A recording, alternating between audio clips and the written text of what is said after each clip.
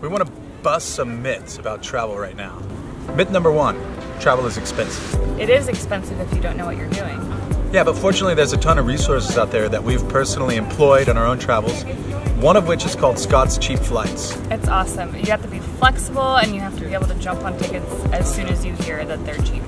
But if spontaneity is your thing and you can build it into your work schedule, then you can drunkenly buy $170 round-trip tickets to Singapore like your coworker recently did. Crazy. A second one that we've used a lot, HelpX. HelpX. You exchange helping at a hotel or a farm or whatever in exchange for accommodation and food. So we've done it in Iceland, Ireland, New Zealand, and then once in Romania, but we won't talk about that one. That one was not so good. Yeah, so we're 3 for 4 on the HelpX. There's a lot of other programs like that. Woofing is another famous one.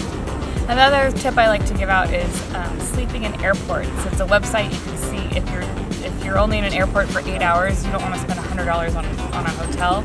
Just sleep in the airport. You can figure out where the Wi-Fi is, where you can get away with sleeping, where they have the chairs without armrests.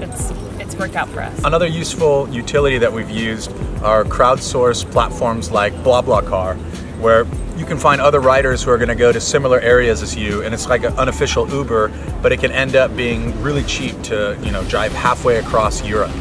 It's especially helpful when you're in a location where there's not a train from point A to point B of where you want to go, but it's a well-trafficked route for other people. So you just jump in a car with a group of other people and get to where you want to go much faster and much cheaper than you would otherwise. The second myth we want to bust is that travel is dangerous, and everywhere outside of the United States is dangerous. Travel is by nature adventurous and requires a little bit of a degree of kind of putting yourself out there and of having faith in humanity and making wise decisions.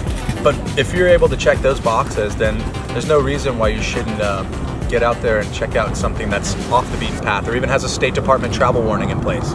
We've been to many off the beaten path destinations like Armenia, to the Karabakh region. We've been to Eastern Romania and to South America, Cuba, parts of Africa, and we've never run into significant trouble beyond, the odd scam or occasional pickpocket with the gypsies in the train station. There are pickpocketers everywhere though. You can get pickpocketed in LA. The third myth that we want to bust today about travel is that travel is hard. I think the hardest part about traveling is not knowing where you're going, but nowadays you can use Uber in every country. We were just in India. We used Uber all over India, and it was great. No one's trying to rip you off. You know exactly where you're going. There's a lot of transparency that comes with technological platforms. So Uber is a great example. Airbnb has been very useful for us. We've used it in Bulgaria. We've used it in Nepal for 6 weeks to rent an apartment. I mean, really all over the world. It's efficient, it's transparent, and we've had great experiences with it. Because of competition in the travel industry, and certainly between the airlines, you're starting to see round-trip international routes that are down $200, $300 to get over to Europe. That's amazing. Yeah, to go from LA to Iceland to Scotland, you can get $400 round-trip multi-stop tickets for that. With all the cheap flights that there are and all the opportunities that you have to use technology to make travel easier, there's no excuse for not traveling.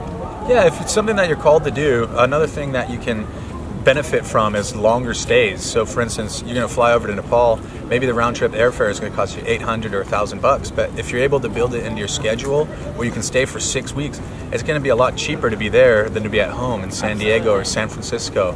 So we've had 2 or 3 long trips, a 6-month trip, an 8-month trip, and then we just had almost a month in India, and I think we spent less money having those bucket list experiences, riding camels in the desert, visiting villagers who are making rugs by hand, going scuba diving, doing all the kind of stuff that really is a call to adventure. And it's actually cheaper than just hanging out in San Diego and going out to PB or the gas lamp. It's ridiculous. Yeah. With that in mind, we're going to the Amazon in November, and I'm baffled as to why more people aren't taking advantage of these situations. And people will call us and be like, yeah, I want to travel, I want cheap flights, but I only like to fly business class. Like, you got to be flexible if you want to do it this way. And you get a lot of bang for your buck in most of these other places in the world. So it's not that hard, it's not that expensive, and it's certainly not that dangerous. It's still hard to beat San Diego though.